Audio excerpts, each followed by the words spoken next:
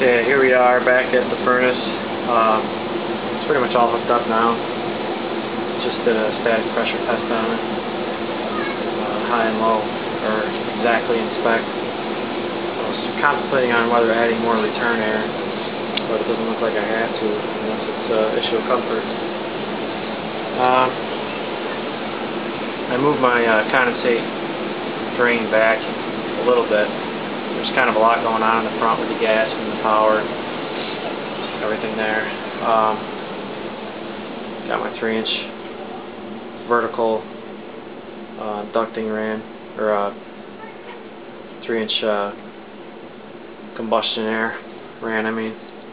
It's got 22.5 degree elbows on it there, which is alright. On a vertical installation they don't count as an elbow, which is cool, because you can put them pretty close together.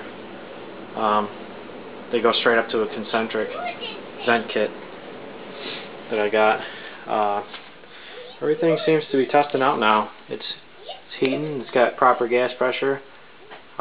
Everything seems to be right in range where it's supposed to be. So I'm just kind of going to finish my sealing of the vents and pretty much button it up.